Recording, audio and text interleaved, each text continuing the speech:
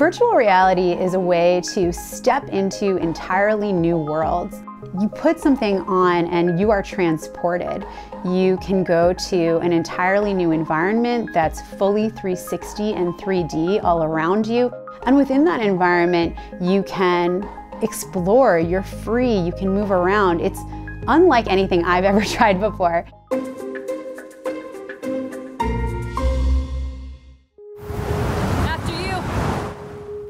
The industry, at least for consumer VR, really started with tethered devices.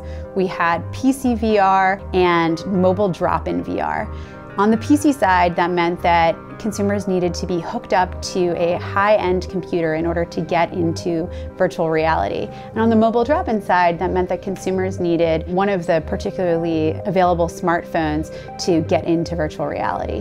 What we're seeing now is the growth of the all-in-one category. With all-in-one, you don't need a phone and you don't need a PC. And starting last year, we saw a wide variety of all-in-one products coming to market.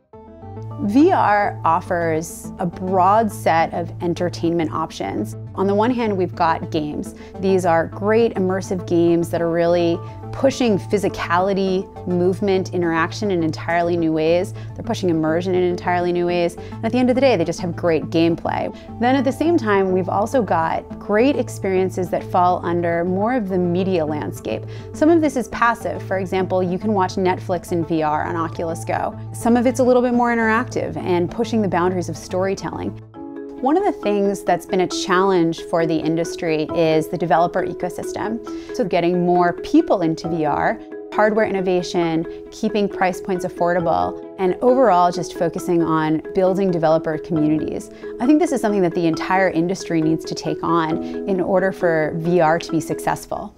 There's just a lot that is going to change and happen with the way that we tell stories and build games as we really grow the platform and the developer community.